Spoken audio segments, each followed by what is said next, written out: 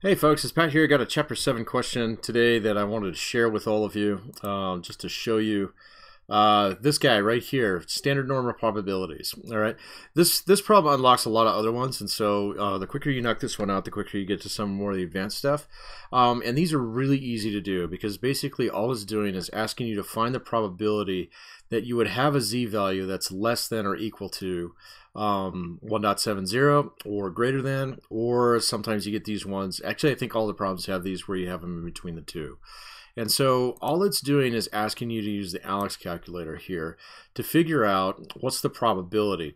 And fortunately, they give us a button that does that for us. The only thing that you have to be careful of is notice which way the sign is facing. See how this one is less than or equal to? This one is less than or equal to? And so if you have problems that match up like this perfectly, you can just punch them in directly, 1.70, okay, which gives us 0.955 on this. Now this should make sense. All right, so think about it. For z-value on a standard normal distribution where our mean is set to 0 and every standard deviation is 1, most of the observations, 95% of them, are going to be below this z-value. Okay, 1.7 is a pretty high z-value. Okay, but these ones are a little bit different right here. Okay, notice that it's looking for everything greater than that.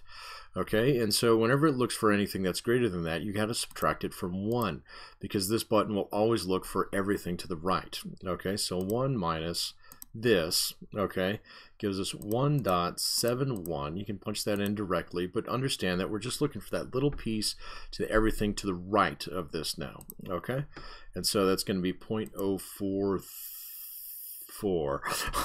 You got to be careful with rounding on these things. Okay, and so just pay attention to which way the sign is facing. If it's facing in the exact same way as this button, then you can just punch it in directly. If it's facing the opposite direction, you have to subtract it from 1. And these are pretty straightforward too. You can actually punch 2 of these in a row. So all we're doing is looking for the probability of finding a z-value that's between 0.22 and negative 1.10. So we can just take this one, subtract this one, and it'll leave us with whatever's left in the middle.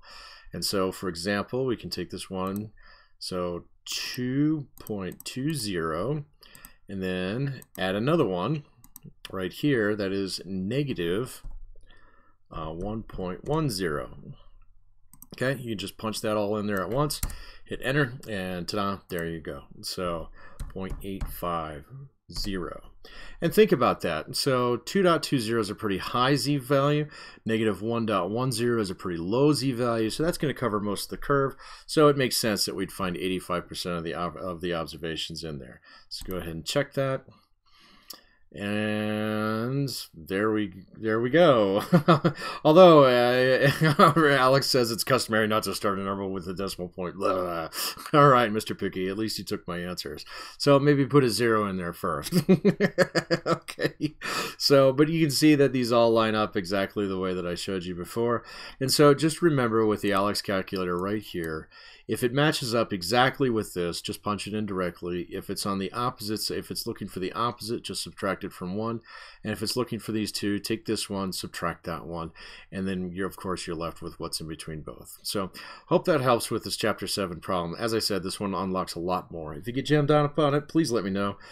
Ping me if you have any questions. Otherwise, we'll see you at the next topic. Take care now. Bye. Thank you.